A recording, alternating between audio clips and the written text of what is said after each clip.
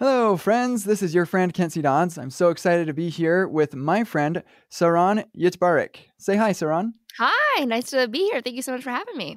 I'm so happy to have you here. You're an old hat at this whole podcasting thing. You've been doing podcasting for longer than me, but I'm so excited to have you here on my podcast to chat with you about your life experience and share you with my friends, my audience here.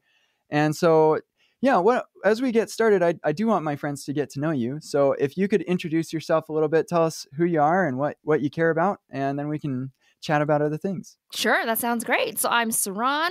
I am a developer, podcaster, and entrepreneur. I've been a developer for a number of years now, 6 years now. Podcaster also for 6 years now, and also started my business 6 years ago. So pretty even in all those three categories. I started a company called Code Newbie, which started as a Twitter chat, a community, and then grew into a couple podcasts and a conference. And it was recently sold to Dev, which is, I think, one of the largest communities of developers. They're an amazing company doing great work. And so now I am figuring out what my next move is, still podcasting, still coding. And now I'm actually in business school. So getting my MBA, which is very different from learning to code and very difficult, but that's okay. And I'm really into, startups. I'm really into tech and really into community building. Oh, that's amazing. Like, how does it feel to be acquired? It's awesome. It's so great. And I feel like the timing of it worked out really well for us, where I get to do, so I still work with the company. I still podcast and host the shows, and I have editorial input and some of the new stuff they're working on. But it's just nice to not have to worry about anything, and just to focus on the fun parts that I used to do and to kind of let go of sponsorships and producing a conference and the other things that are just hard, So I feel really lucky in being in that position. Yeah, that's incredible. So I can imagine the relief that it would be. But I'm guessing like those things are all still happening. You're just not as involved or not at all involved anymore. Yep, exactly. I get to provide my insight once in a while, and that's pretty much it. Yeah, that's good. I've definitely like handed off projects before, maybe not something quite as big as a conference or anything.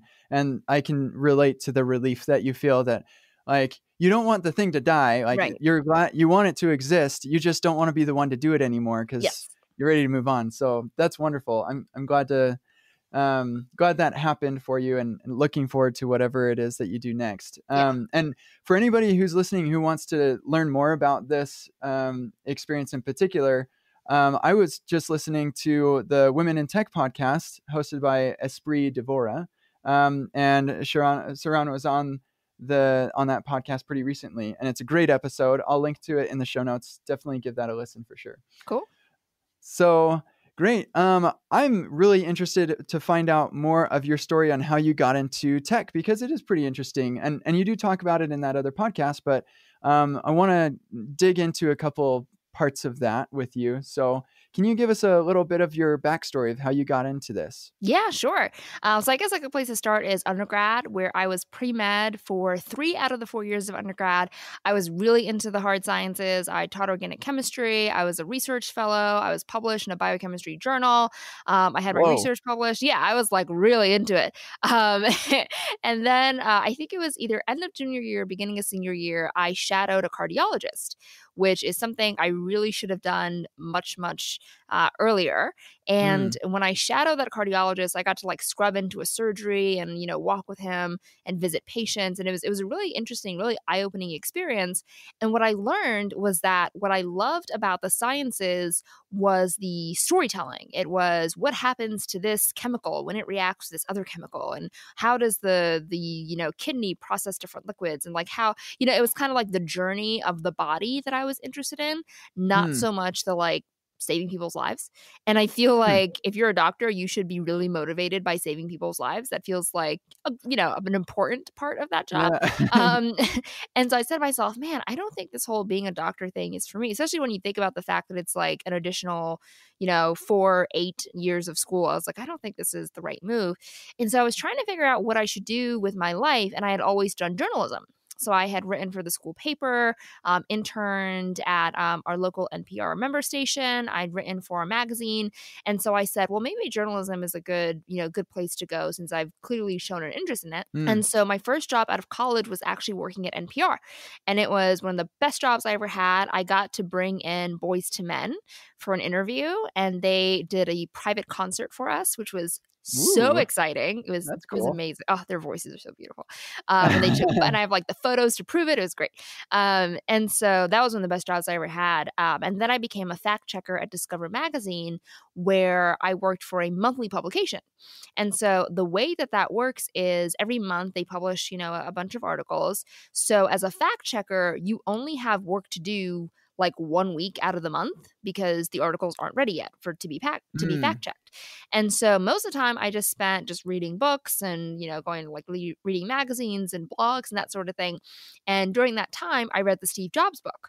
And that was the first time I was introduced to technology in a way that I could relate to, where tech was talked about through the eyes of design and art and storytelling. And when I thought of tech, I thought of like video games, and I'm not into video games at all. And so, I said, maybe there's like space for me in this tech world. Maybe there's a place for someone like me who doesn't think about, like engineering and video games, that thinks about like art and design. And so I Googled and started reading all about the startup community, the startup world. I cold emailed a bunch of startup CEOs, and one of those emails turned into a coffee, which turned into an internship, which turned into a job. And so that was my first kind of foray into tech. But I was always on the non-technical side of things. So I'd always done, marketing, some sales and business development, never really product. And I worked in the startup community for a couple of years, and I felt like if I didn't get technically trained, I was never going to have the impact that I wanted to have on an organization. And I felt like I was always going to be limited in my career. And so after kind of bumping up against that wall a couple of times, I said to myself, you know what? I think it's time for me to just pause, invest in myself, take some time off. I quit my job, learned how to code for a couple months, did a boot camp for a couple months, and then became a developer. Wow, that is an amazing story. There's so much legwork involved in your story, and it's interesting that you went from doctor to journalist to software developer, and I feel like maybe there's some crossover in some of those areas, but that's a lot of that's a very broad set of skills and interests. Yeah, it's very interesting. So. In the process of doing this, making these changes, were you ever worried that you were maybe coming into it too late, or I don't know? I feel like lots of this was risk, and accepting the fact that you've got sunk costs into the different things that you're doing. What was the emotional roller coaster that you went through in this whole process? Yeah, I'm really motivated by frustration and kind of like reacting to frustration. So when I was working at the startups and I felt like I couldn't contribute to the product, I was frustrated. When I felt like I remember this one time I was overseeing a dev shop who was building a tool for us, and I just had a hard time communicating with them because I didn't know what they were talking about. I don't know what a feature was or what a bug was, just simple things like that. I just had no idea. So it was really hard for me to shape the product and really have input. And that was my job. My job was to oversee the product. And so that was really frustrating. And so I felt like when I bump up against frustration, I'm highly motivated to change kind of at all costs. And so that was a lot of the journey. A lot of the journey was kind of facing this frustration, going, okay, I need to get rid of this, and I need to kind of bring it back to some type of normal. And so that was the emotional journey, was being frustrated. But I think that learning to code specifically was terrifying. It was really, really hard. And it was surprising for me how hard it was, because a lot of my school was doing hard things. Organic chemistry is notoriously one of the most difficult pre-med classes you can take. No one likes organic chemistry, let alone teaches organic chemistry. You know what I mean? Yeah. And so to me, I was thinking if I can conquer organic chemistry, why can't I figure out what a while loop is doing? You know what I mean? It was such a different way of thinking for me. And it took me a long time to just wrap my mind around just very basic concepts. And it made me feel like an idiot most of the time. And I think it was kind of remembering that frustration, remembering and just thinking like, okay, well, you can't go back to that place where you weren't contributing. So the only path forward is really learning how to code and just figuring it out and trusting that if you know, hit this wall and hit the ceiling enough times, that you'll eventually break through. And so for me, yeah, it's a story of fear and frustration. Huh, well, and how do you feel about things now? Feeling pretty good now? I feel a Like lot. you made it through that? Yeah, I feel a lot better. I think the one thing I regret is that I wasn't working as a developer for that long. I went into doing management for a technical training program at Microsoft, and then with my business with Code Newbie, it's a company for developers, but the company itself is content, right? Kind of similar to what you're doing is you're like doing teaching. I was doing like Mm, content production, so I don't really get to code that much anymore, which is kind of unfortunate, you know. And so one of the things now that I have more time that I want to get into is like really focusing on my technical skills and trying to kind of level up in that regard, because that you know, it's funny. I feel like I worked so hard to become technical, and then after a couple of years I kind of realized that maybe I could do things without needing to code all the time. And so it kind of like took my career in a slightly different direction, which is unexpected. But now I really want to like get back into the middle of things. hmm. So, do you think that there's like in that process, did you ever feel like, you know what, maybe coding isn't for me and I should go do something else? Or like, what was your thought process around switching to making these career, like really impactful career switches? Why didn't you end up saying, you know what, like coding is really hard, or maybe it's not for me, let me go try something else? What was it about each one of these stepping stones that made you stick with it for the time that you did? Yeah, that's a great question. So I really enjoyed coding. Like I finally got to a place where I overcame not all of my fears, but a lot of them, enough of them to really enjoy the moments when I didn't know what I was doing and things were coming together, and I had things I could show off and you know things I could show my mom. Like you know those moments are always a lot of Those are fun. great moments, It's a yeah. great moments, but she didn't you know really get it, but that's okay.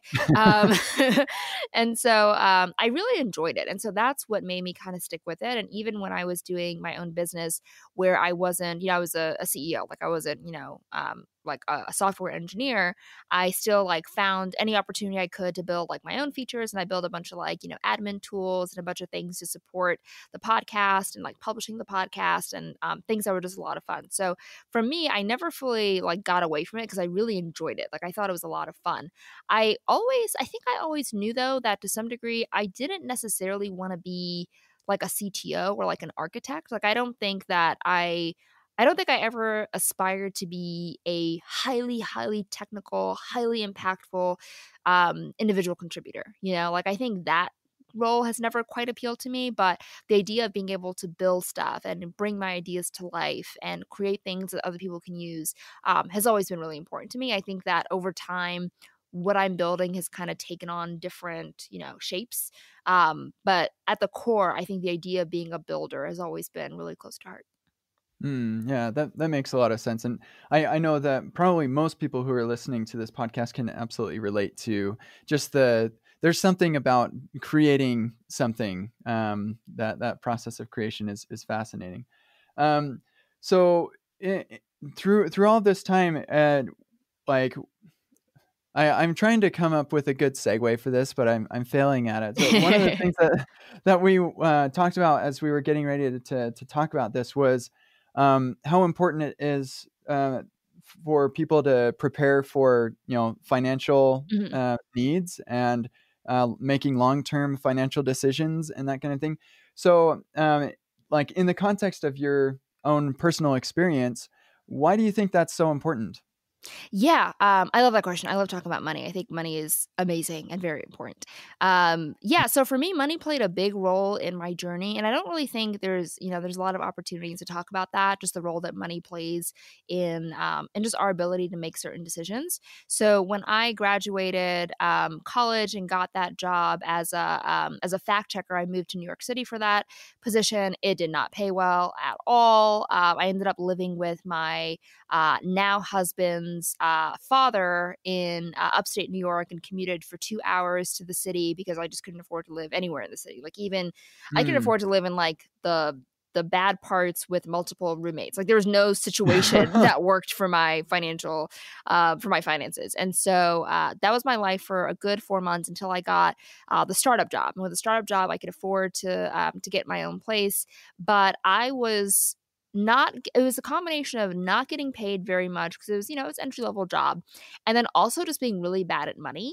And that combination meant that I was living paycheck to paycheck and like didn't think much of it. You know, like I remember my husband saying to me, like, you should really start saving. And I was like, for what?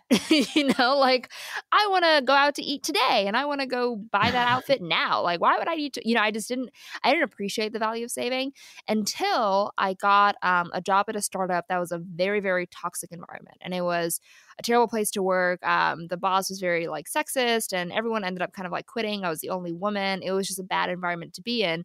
And I couldn't afford to quit. Like I just couldn't afford to. I was stuck.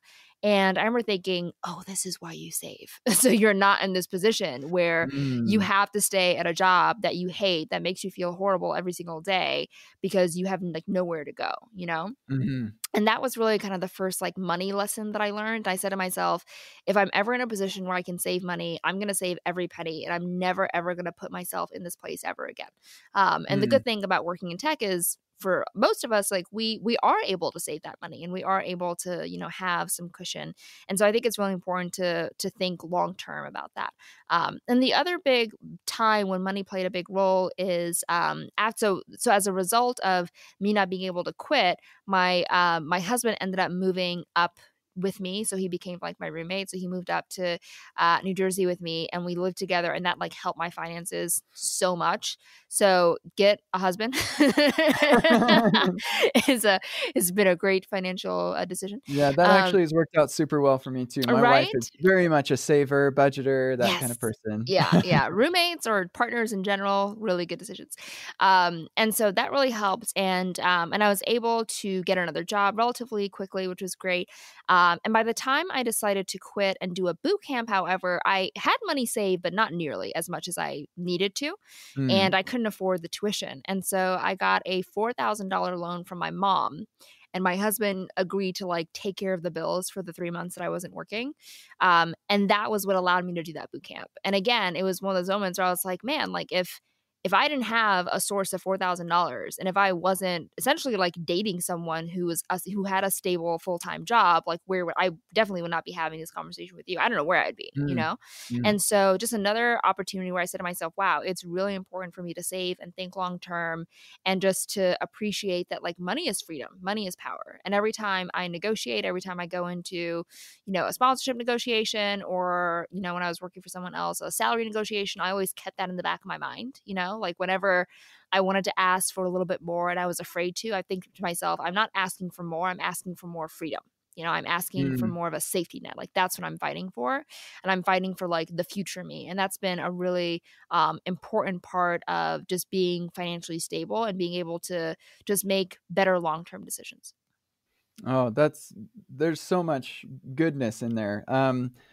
Yeah. So I think that, I'm trying to think of the best takeaways or the best ways to phrase the takeaways that I have from your story. And I think that a lot of it has to do with, I appreciate how cognizant you are of the privilege that you had in that experience. You know, if you hadn't had a boyfriend with a stable income and if you hadn't, and actually on that, I think that one of the reasons why having a partner where you share finances is you feel you no longer can just buy an outfit and now you're accountable to yourself. You're actually accountable to someone else, and you have to, you know, answer to them and be like, yeah, okay, so the reason that you couldn't get your thing is because I had to get my thing, and so that does help out a lot. Yeah. But also, you know, that you had your mom who you could take that loan from, and so just recognizing that privilege, I think, is really important for people in general to acknowledge the fact that yes, you worked really hard, and like we shouldn't discredit that. But when we acknowledge our privilege, I think that it does something in us to make us more helpful to people who are in a situation unlike our own, where they have struggles that maybe we didn't experience ourselves. Absolutely. It sounds like you were in some pretty tight spots yourself in some of your experiences, but everybody has some level of privilege and could do something to help others who don't have that same privilege. So that's wonderful. Yeah, So what there's would you this say? Go ahead. Yeah, I was gonna say, yeah, there's this talk that I really like to give. I haven't given it in a little while, but it's called Lucky. And it's basically kind of me walking through all the different ways that I'm privileged and how that's really set me up for success. And the takeaway from that talk is I like to say that I was lucky first so I could work hard later. And that's Hmm. really, the story of just like my journey is feeling like that $4,000 loan, that, boyfriend with the job, the ability to have him move in with me, like those kicked in at the very beginning of my journey. And those kind of set me up so that later on I could decide to quit my job and start a company and not feel like it was a huge risk that I was taking. It set me up to negotiate because I knew that if they said no, I was going to be okay anyway. Like it set me up to make those better decisions in the future and for me to like work hard later on. So, yeah, I think privilege is super important. I think acknowledging that we're lucky is really important. And I don't think it takes away from my story. I don't think that it takes away from the fact that I have worked, really hard to get to where I am. So, yeah. Absolutely, absolutely. So let's say that somebody is struggling with this right now with the saving money thing. What would you give to them as advice of something that they could do to, like, some people are like, oh yeah, saving money, haha, I literally spend every cent on rent or whatever on Right. food. Like, how do you help somebody with that kind of a situation? Ooh, that's a really tough one. Yeah, I mean, for me, I what we've done in the past is we use a budgeting tool called YNAB, which is You Need a Budget, which is this really, really great tool that makes us just more critical on where we actually spend our money because we, look at our money at the bank, our bank account at the end of the month and go like, where did all that go? Like it's gone. Like what happened? Yeah. And just realizing that we were spending money in ways that we didn't need to, and it felt normal in the moment and it felt totally, fine in the moment. But when you are really more critical, you realize that you do have little opportunities to save more money. So I would say start Mm. there and kind of be just really, really honest with yourself and go like, okay, sure, we don't have much at the end, but did we really need to buy that, that steak that one night? Could we have just gotten like the pasta? Just like all those little decisions really Yeah, do make a yeah. difference. But I do acknowledge like there's a limit to that, right? At the end of the day, like if all you have, left over is rent money and you need to spend money on rent and that's it, there's not really much to do. I think that's when we have to ask, bigger questions of, are there ways I can improve my work situation? Are there ways where I can live somewhere a little bit more affordable? Like that's when life changes might need to occur. And even those are so, so hard. Like when people Mhm. say, I learned to code and I taught myself, really what that means is I had a newborn and woke up at 4 a.m. and studied from 4 to 7 a.m. every day for 2 years and then got a job. You know what I mean? Like those are huge, Yeah. huge sacrifices to take. But sometimes like that's what we have to do to get to where we want to go. So first step, use an app like that to see if you really, are able to save a little bit, make those little life changes. And if even that's not enough, then it's time to ask some bigger questions and see how can we raise our income level? How can we live a little bit more affordably and see what needs to be done to make those happen? That is such great advice. And I think that just making yourself accountable to yourself, and this is part of what I meant when you have a partner that you're accountable to. But when you write it down, you're like, oh wow, I didn't realize that's how much I spend on coffee every month. Yeah. Or like, Coffee's the big one. Oh my yeah, goodness. Like that latte feels like nothing. And then you see you spent like $100 on lattes and you're like, oh, well then. yeah, yeah, That's a exactly. lot. Yeah. And I don't think that you have to totally do away with everything that makes you happy in life or Mhm. whatever, but yeah, like seeing that and being like, what, I think I'm going to go without that for a month, and then I'll have something that I can actually do something with, and Yeah. get started with. I think is, you just writing it down in something like YNAB or something, it is a really great way to just wake yourself up to the reality. Exactly. Yeah, it's for us it was so the philosophy, and there's different philosophies behind different budgeting apps. The philosophy for YNAB is that every dollar should have a job. Like, you should be assigning every dollar a task. And so the way we think about it is like, is this dollar bringing us joy? If we pay rent with this dollar, that is bringing us joy because it makes us happy to have a place to live. Like, that is joy. But it really helped kind of make sure that we weren't like, we're not unhappy. We're not saving money to the point where we are like miserable, we don't feel cheap. Mhm. But it's also realizing that when I go out and I get like 3 drinks, I'm not really any happier than I would have been if I had like 1 drink. But that's still made, Mm. especially in New York prices, like that makes like a $40 difference. You know what I mean? And so it's kind Yeah. of realizing that there are all these things that we do that we just don't really think much about. We just say like, oh, it's Mm. just, it's only $40, it's only $20. But we realize that if they're not bringing us joy, like all those little expenses that we save can actually lead up to something bigger at the end.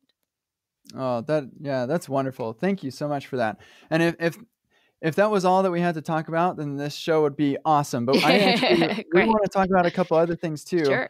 And one of the things that strikes me about your story is that and you can correct me if I'm wrong, but um, it seems to me like you were never afraid to say that, like, I can do that. Like, just going into pre-med school is a daring thing by itself. But then, jumping into a totally different industry with journalism, and then I think even a bigger leap from journalism into tech and saying, oh, I can take 3 months off and learn how to code. I think there are a lot of people who would be like, oh, I'm not sure I'm able to do that. Yeah, Or yeah. I see this a lot where people are like, I've been coding for 2 years.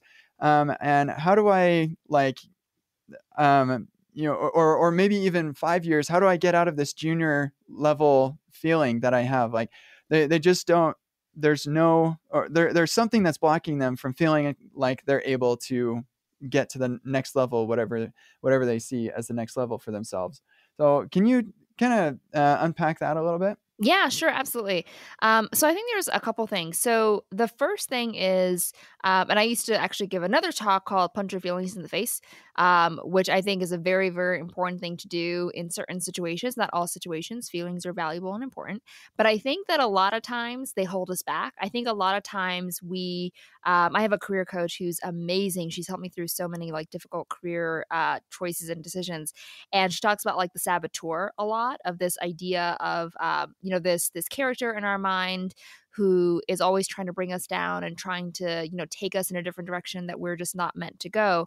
And I think we all have our own different like version of that voice. And I think the first thing is kind of recognizing when we do have that voice and recognizing that the best way to silence that voice is to act. It's, when you talk about like being brave isn't the absence of fear, it's being terrified and doing it anyway, right? And so we can apply that to anything. If we're afraid of, not being able to learn how to code, the best antidote for that is to learn how to code.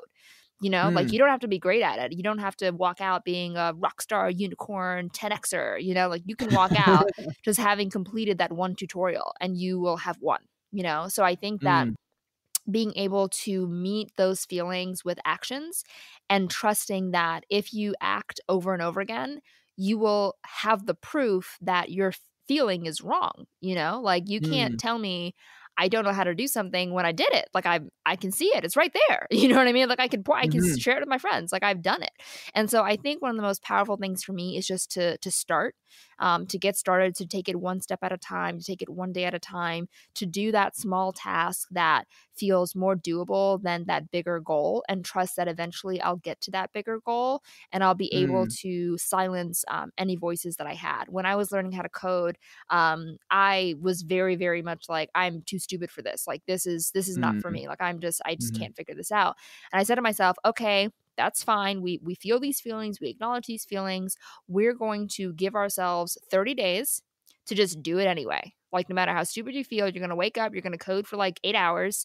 And at the end of that month, then we can reevaluate and make a decision. But until that month is Mm. over, you're just going to deal with these feelings and just do it anyway. So that's my biggest advice is punch your feelings in the face, acknowledge when that needs to happen, and just do the actions, do the work, and trust that the feelings will have to change because you now have data. You have proof that they are wrong. That I love that so much. And one thing like that I really just want to call out specifically about what you said is when, you said, I'm going to give myself 30 days. And at the end of those 30 days, then we'll reevaluate at that time. But I'm just going to punch my feelings in the face right now and blast through this. And see, like when I was a kid, I wanted to go into the NBA. I don't know, like many kids do want that, like some professional sport or something.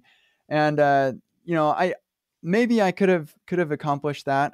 But I think there are definitely some things that we're just, maybe physically incapable of doing, or, we're not cut out for it for one reason or another. But I think there's a voice in our heads that says we're worse than we really are. Yes. And so from what it sounds like in your experience, you fought back at that voice and said, you know what, maybe you're right. It's possible you're right, but I'm going to see if I can prove you wrong.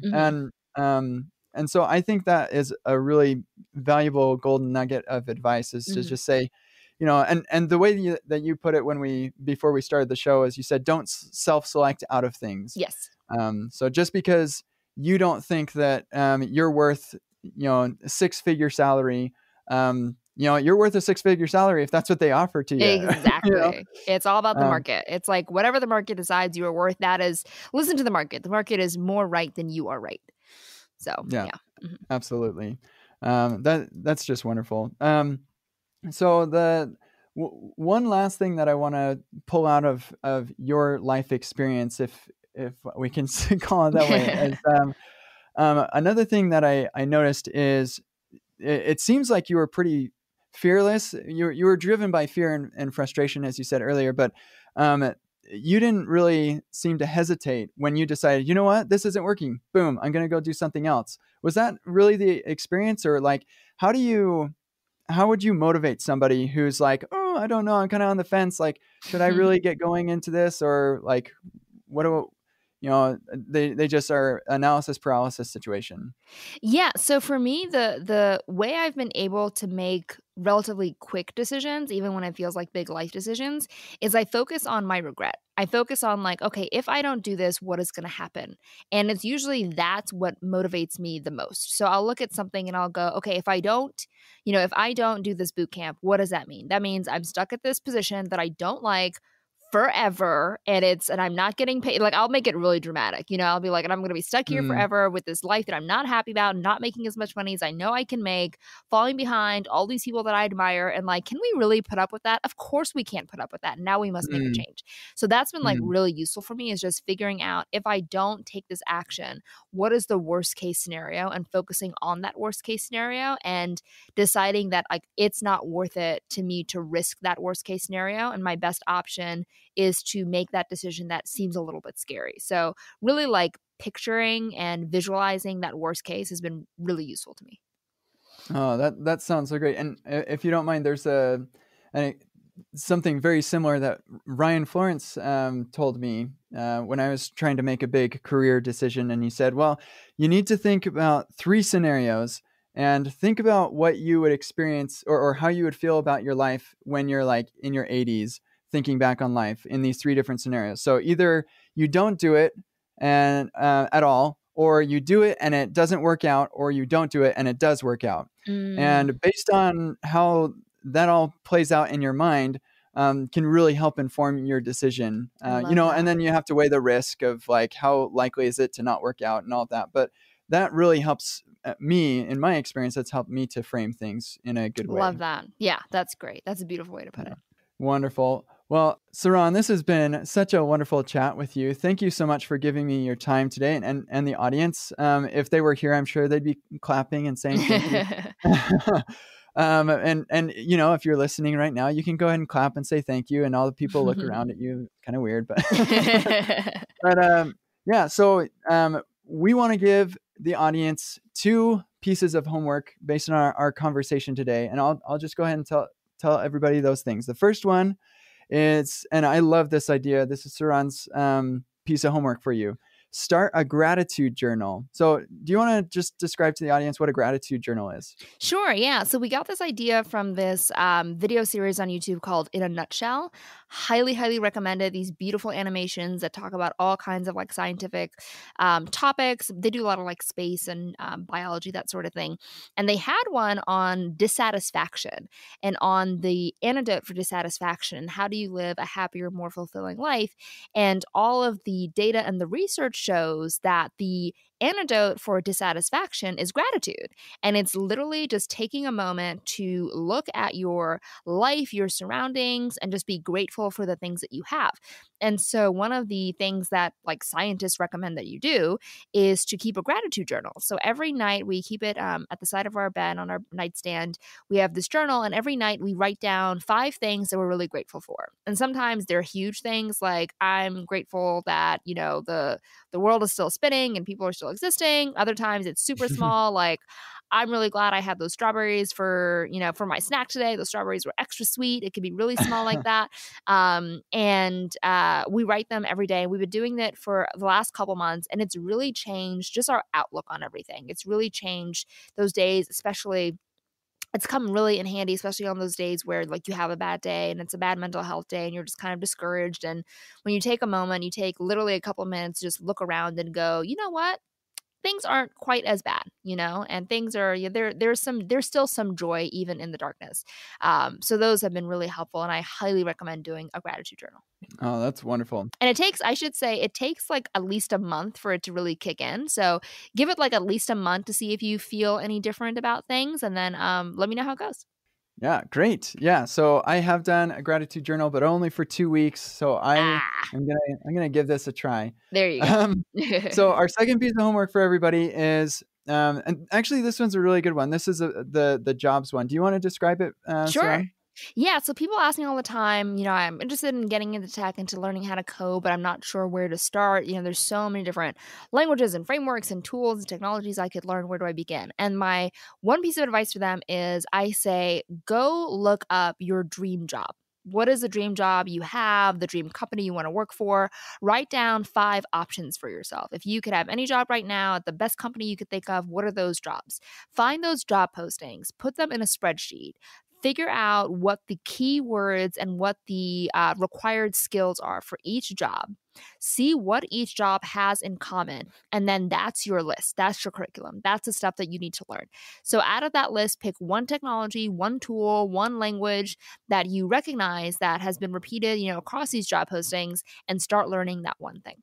That's perfect. Perfect. Something I can put on a list and check it off. So I hope that people listening do that. If you're not experiencing your dream job right now, then absolutely experience it. And this is a great place to start. So what's the best way for people to connect with you, Saron, if they would like to tell you about how their dream journal or their gratitude journal is going? Yeah, Twitter's the best place. So you can tweet me at Saron Yitbarek, so just my first name, last name. My DMs are open, although I'm very bad at checking them, so it might take me like a while to get back to you. But you can still DM me, and I will eventually respond, I promise. Very good. Awesome.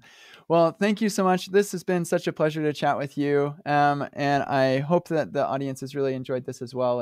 And we can all be a little bit more grateful and just go for whatever we're trying to do, and budget. And budget. There you go. All right. Thanks, everyone. We'll see y'all later. Thank you.